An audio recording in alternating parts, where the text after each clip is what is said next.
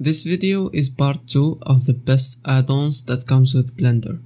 These built-in add-ons are free and you just need to enable them by going to Edit, then Preferences tab, then Add-ons, and you will have the list of built-in add-ons that comes with Blender. These add-ons are really useful and they can simplify and reduce the time spent doing some things when working in Blender. Also, in case you are asking the question if these add-ons are useful, why aren't they enabled by default? Well, the answer for that is the more add-ons you enable, the more longer Blender takes to load.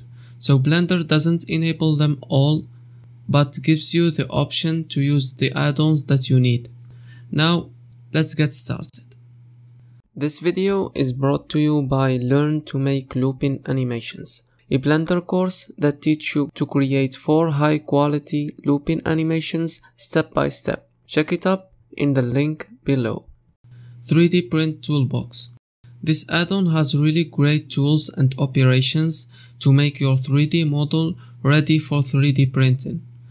Even if you're not interested in 3D printing, you can use some of the tools in your 3D creation process, like the cleaning non-manifold operation, which removes every vertices, edges, or faces that are floating beyond the model by mistake, or any duplicate geometry that you don't need. Real Snow. This add-on allows you to create snow on top of any object you select. You can even select multiple objects. It gives you the option to change the height of the snow and the coverage percentage. And if you take a closer look at the generated snow, you can notice that it has a pretty good material.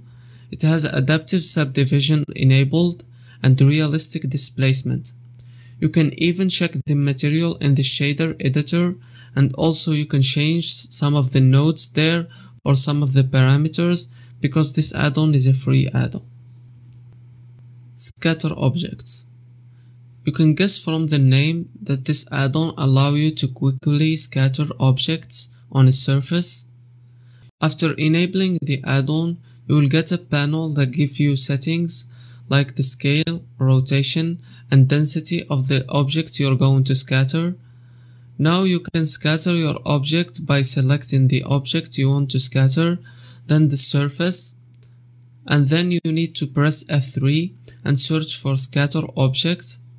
All you need to do after that is to draw lines on the surface and see how the objects are going to be scattered. To confirm the operation, you just need to click enter. I know you can do some things like this using Blender Particle System or the geometry nodes using the Curve Draw tool, but this add-on makes it much more easier. Carver. Carver is a really useful add-on, especially for hard surface modeling. It allows you to cut through objects easily. You can activate the add-on by pressing Ctrl and X. The add-on gives you the ability to change between different cut types like rectangle, line, or circle. So it's really useful when it comes to creating holes or cuts that goes through your mesh. As a side note here, make sure that you're on the orthographic view to get the best result. Geodesic Dome. As the name suggests, this built-in add-on allows you to create geodesic domes in Blender. The add-on has so many parameters and presets, like you can change the radius, shape, and much more of the geodesic dome. It also gives you the ability to work with different shapes, like spheres and cylinders for example. You can even change the geometry from triangles to hexagons or stars. Stored Views. The Stored Views add-on gives you a panel where you can save your view position and angle to quickly access them later.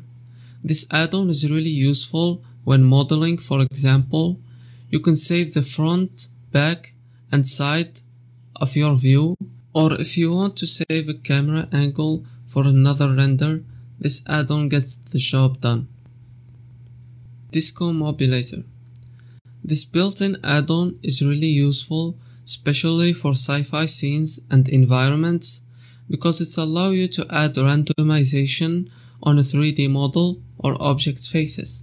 And it gives you so many settings to play with, like the height of the faces, the taper. Also, you can enable DODAS, which gives you additional geometry and more parameters to control that geometry randomization.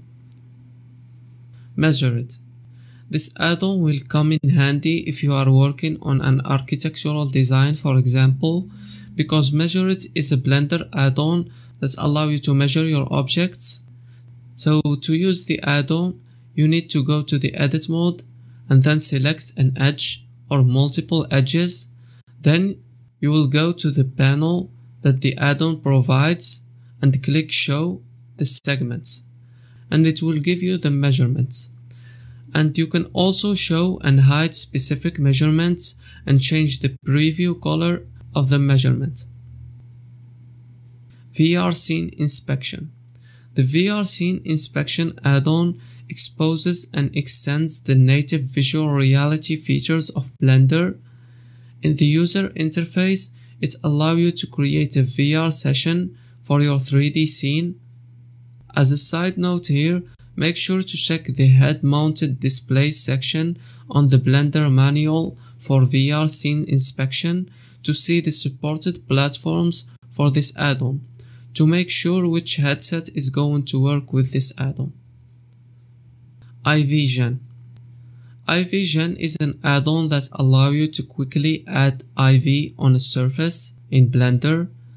After enabling the add-on, you can go to your end panel, and under Create, you have the Ivygen panel, which you can generate by pressing the Generate button.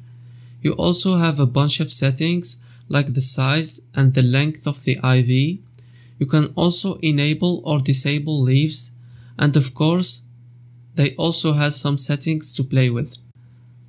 Just don't forget to press on the Update button so you can see how the settings you changed affect your IV. Bear in mind that the IV will be generated where the 3D cursor is placed.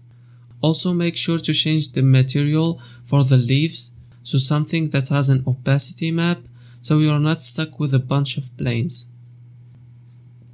Now tell me in the comments below which Blender add-on you like the most and why. I just love to have these conversations with you guys. Don't forget to watch the first part of this video for more great built-in add-ons. Make sure to subscribe for more videos like this one. Thank you for watching. Goodbye.